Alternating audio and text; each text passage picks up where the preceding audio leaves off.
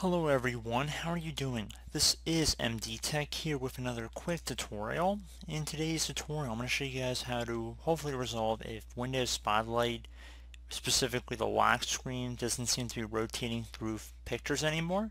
And if you seem to be stuck on the same picture, this tutorial will hopefully be able to show you guys how to address it.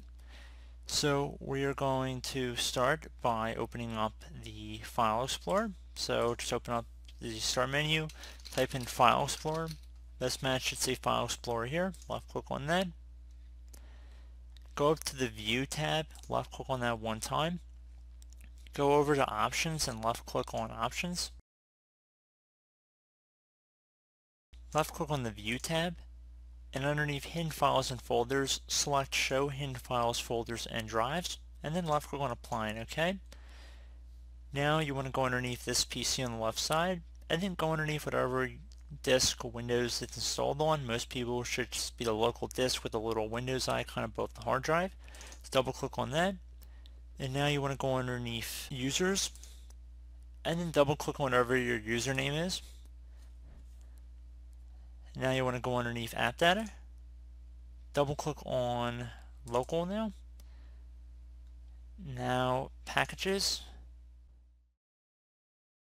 Now you want to look for Microsoft.Windows.Content Delivery Manager right here, and there will be some random characters at the end of it. Disregard, that doesn't really matter, but again, Microsoft.Windows.Content Delivery Manager. Double click on that, and now you want to double click on the Settings folder. Now you want to delete any files that are in this folder here. So if you see a lock or a DAT file, just right click, delete, clear them out of there.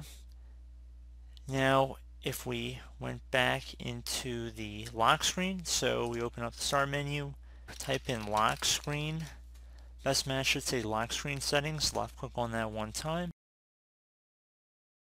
and just set that to Windows Spotlight, and also scroll down to make sure show lock screen background picture on sign in screen is toggled to the on position.